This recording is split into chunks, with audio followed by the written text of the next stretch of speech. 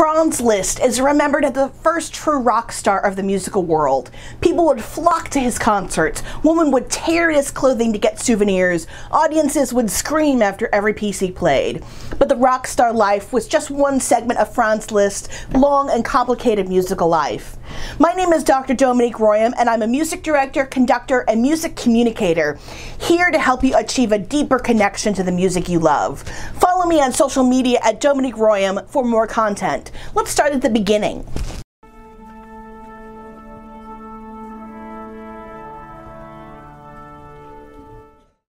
Franz Liszt was born to Anna and Adam Liszt on the 22nd of October 1811 in the village of Rading in the Kingdom of Hungary in the Austrian Empire. His Hungarian nationality was immensely important to Liszt throughout his life, even though his peripatetic existence in his later years threw his commitment into doubt. Liszt's father, Adam, was a musical aficionado, learning to play the piano, violin, cello, and guitar. Adam was in the service of Prince Esterházy and used to play in Handel's orchestra. Adam also knew Beethoven and Hummel personally. Adam was transferred to be Esterházy's sheep attendant in Rading, where he kept a musical household, playing chamber music among friends. Anna Liszt, Liszt's mother, met Adam in the neighboring town of Mattersdorf. Adam proposed only weeks after meeting her. They moved to Rading, and soon Anna became pregnant with Franz. The Great Comet of 1811 came into view while Anna Liszt was pregnant, and she thought it was a good omen about the child she was carrying. In Liszt's 6th year, his musicality appeared. Adam was playing Ries's piano concerto in C-sharp minor, and Liszt was captivated by it. Later that same day, Liszt sung one of the themes from the concerto from memory. Adam was so surprised by this, he had Liszt sing it again, which he did. Liszt begged incessantly to be taught the piano, but Liszt's parents delayed starting him because they wanted to spare his health. He had been a sickly child up to his 6th year.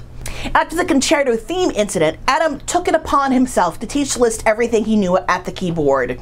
That included the wide range of repertory he had at his disposal, including Bach, Mozart, Hummel, and early Beethoven. But he also made Liszt play from memory, sight read, and improvise at the keyboard. Liszt made astonishing progress at his lessons, and Adam prepared him for a public concert. Two deep influences in Liszt's life date back to this period. One was the Catholic Church. Adam, his father, was a monk in the Franciscan order for a short time during his youth and never lost his piety. He transferred that deep love to his son Liszt. Liszt thought that nothing seems so self-evident as heaven, nothing so true as the compassion of God. This religious fervor would stay with him for his whole life, leading him to take minor religious orders later. The second deep influence on Liszt was the Roma people. They would set up an encampment outside of Rading, the village where Liszt grew up, and play music around the fire for hours. Liszt found the Tzane music intoxicating, reveling in its improvisatory and impulsive nature. Liszt would later use the melodies and styles he heard around the Roma campfires in his compositions and improvisations, culminating in his Hungarian rhapsodies for piano, which he also transcribed for orchestra. Liszt's first public concerts were arranged by Adam, Liszt's father, in a bid to establish a fund to send Liszt to Vienna to further his study. The first concert was in Odenburg at the Old Casino, and Liszt almost fainted from fever before the concert. He prevailed and played so well his father arranged another concert in Pressburg during the meeting of the Diet, or the National Council. This event was attended by a large swath of nobility in town for the meeting. After this successful concert, a bevy of nobles came together to create a stipend for Liszt to study in Vienna. Before this move, Adam petitioned Prince Esterházy for a change in position to Vienna, which he was denied. He was given 1 year sabbatical from his position in Rading to take Liszt to Vienna. The Liszt family moved to Vienna in 1822. Liszt immediately started taking lessons from Karl Czerny, who had heard Liszt 2 years earlier and promised to teach him. Czerny left copious notes about Liszt as a student, calling his playing wild and exaggerated, and putting Liszt on a strict diet of scales and fingering exercises. Czerny made Liszt learn his works very quickly, which made him an excellent sight reader. Liszt also started compositional study under the care of Antonio Salieri, who, like Czerny, taught Liszt for free.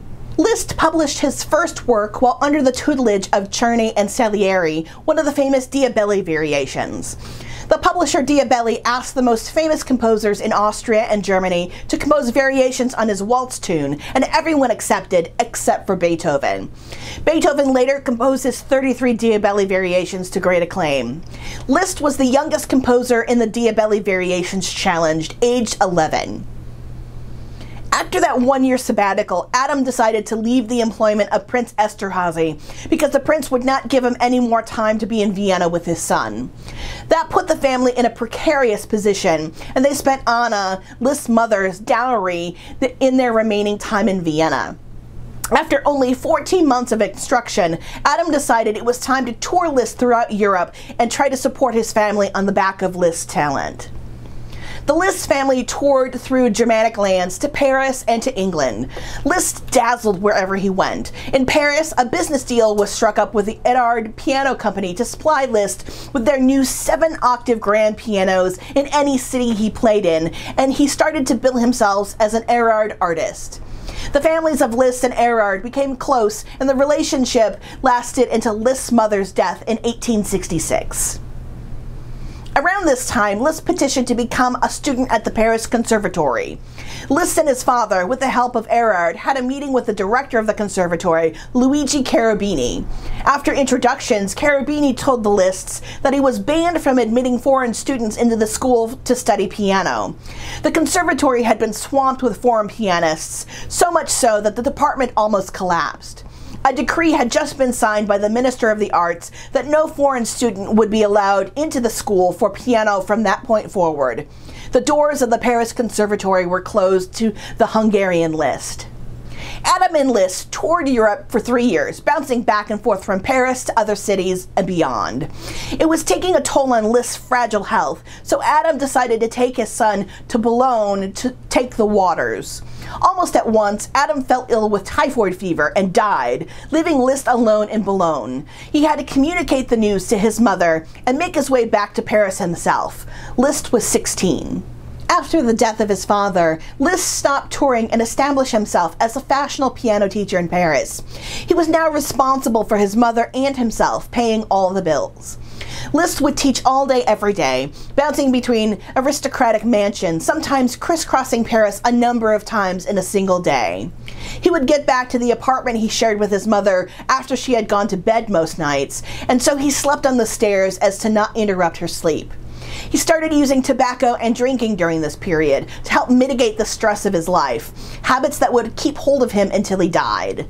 After attending a charity concert on the 20th of April 1832, organized by Niccolo Paganini for the victims of the Parisian cholera epidemic, Liszt was flooded with artistic inspiration. Paganini could play the violin as if it was an extension of his own body, a fluidity that Liszt wanted to achieve on the piano. There were many virtuosi of the piano in Paris at the time, including Sigmund Thalberg and Alexander Dreischock, focused on specific aspects of technique, i.e. the three-hand effect and octaves, respectively. These players would focus on only one aspect of playing technique and refine it. Liszt, on the other hand, wanted complete control of the keyboard. He wanted to have his artistic spirit roll out of the instrument unimpeded by technique. He wanted to achieve levels where one does not perceive the fingers or the nails or the instrument. Liszt wanted to transubstantiate his flesh into art. He wrote to his pupil Pierre Wolff, "For 2 weeks now, my mind and my fingers have been working like two lost souls. Homer, the Bible, Plato, Locke, Byron, Hugo, Lamartine, Schaubrand, Beethoven, Bach, Hummel, Mozart, Weber are all around me. I study them, meditate on them, devour them with fury. Besides this, I practice 4 or 5 hours of exercises, thirds, sixths, octaves, tremolos, repetition of notes, cadences, etc. As long as I don't go mad, you will find an artist in me. Yes, an artist such as the one you desire, such as required these days. And I too am a painter," cried Michelangelo at the first time he beheld a masterpiece. "Your friend, though insignificant and poor, can't stop repeating those words ever since Paganini's last performance. René, what a man, what a violin, what an artist, heavens! What sufferings, what misery, what tortures in those 4 strings. As far as his expression and his style of playing are concerned, they come from his very soul." Liszt's immediate aim was to transfer some of the playing feats of Paganini, such as tremolos, leaps, glissandos, spiccato effects, and bell-like harmonics to the piano, creating a new technique of playing. Liszt selected a group of Paganini's unaccompanied caprices, notorious for their difficulties, and set about reproducing them for the keyboard. What Liszt brought forth were the Paganini studies in 1838. He revised them 11 years later and renamed them Grandes Etudes de Paganini. The most well-known of these is the third one, La Campenella, which focuses on leaps and repeated notes. The goal was to create an etude that forced the pianist to keep a fluid melody in the middle of the piano while leaping with the same hand to repeated high notes that must sound effortless. Let's listen to the opening of this work now.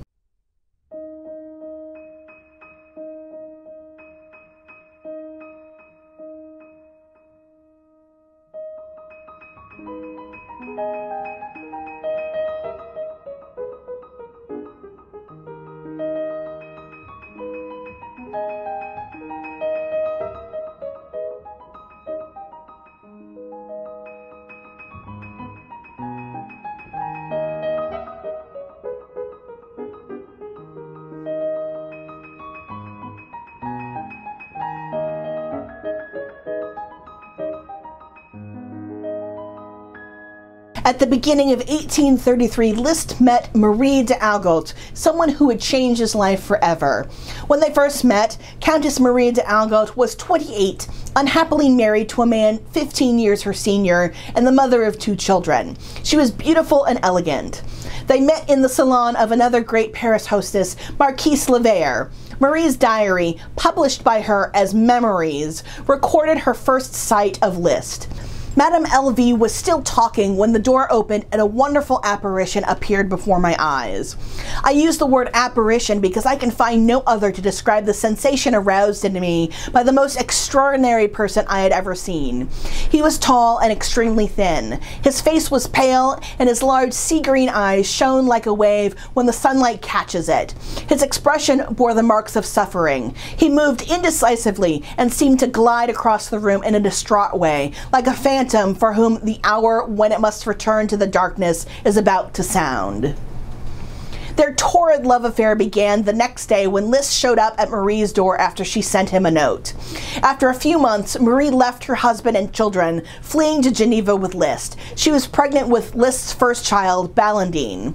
The couple made their home in Switzerland for the next 4 years, with Liszt journeying back to Paris every so often. 2 more children were born of the couple, Cosima and Daniel. After Daniel was born, their relationship started to crack under the strain of Liszt's traffles and Marie's wish for Liszt to abandon his artistic calling and be with her. When Liszt heard that the Beethoven Statue Committee in Bonn was about to fall into disarray from lack of fundraising, Liszt was determined to save the project by going on a concert tour of Europe. This led to the breakdown of Marie's and Liszt's relationship, and Marie moved back to Paris with their children while Liszt set off. They were to be in and out of each other's lives and the lives of their children until Marie's death in 1876. Liszt met with one of his spiritual mentors in 1834. Félicité Robert de Lamennais was a French Catholic priest, philosopher, and political theorist. He was one of the most influential intellectuals of Restoration France. Lamennais is considered the forerunner of liberal Catholicism and social Catholicism. His social ideas embraced enlarged suffrage, separation of church and state, universal freedom of conscience, instruction, assembly, and the press. Liszt wrote to the priest after reading his book Paroles d'un Croyant, and Lamennais invited him to his chateau, Le Chesnay. Liszt spent most of the summer of 1834 there in spiritual retreat, sitting at Lamennais' feet. The liberal Catholicism of Lamennais would put an indelible stamp on Liszt's philosophy of artists and art. Lamennais thought that art was God made manifest and it ennobled the human race. So an artist was like a priest ministering to his congregation. This prescription is one that Liszt took upon himself and acted out in his daily life. This would extend to his selfless promotion of worthy causes, playing for charity, and his drive to support other artists he found worthy. Liszt also spent his time at La Chênaie composing, and he found his mature voice. He wrote harmonies, poétiques, and religieuses, a revolutionary work called Leon, and his apparitions. The first apparition is a masterpiece, a quasi-improvisatory work with a focus on the use of chromaticism and rhythmic instability over an Italianate melody. Let's hear the opening of the work, where a churning left hand pairs with a right hand indulging in chromaticism until silence intervenes and writes the work, which then blossoms into a rich melody over a tremolo accompaniment. Let's hear that now.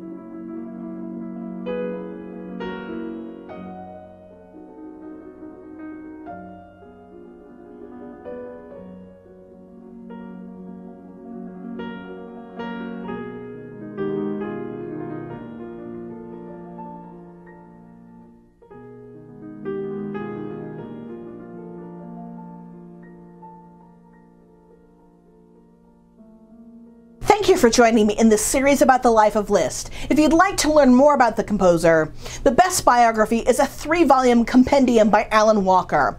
This video is based on a lot of information I got from the first volume, Franz Liszt, The Virtuoso Years. A link to it can be found in the description box below. Like this video, give it a thumbs up and subscribe to the channel. What do you want to learn about next? Leave me a comment down below. You can also support the making of these videos on Patreon. These videos take over 20 hours of research to complete, so Patreon is a great way to show your support. The bibliography for this video can be found on my website, dominiqueroyam.com. Interested in seeing my process? I document it on my social media, so follow me for more updates. My handles are listed below. Thanks again, and see you in my next video.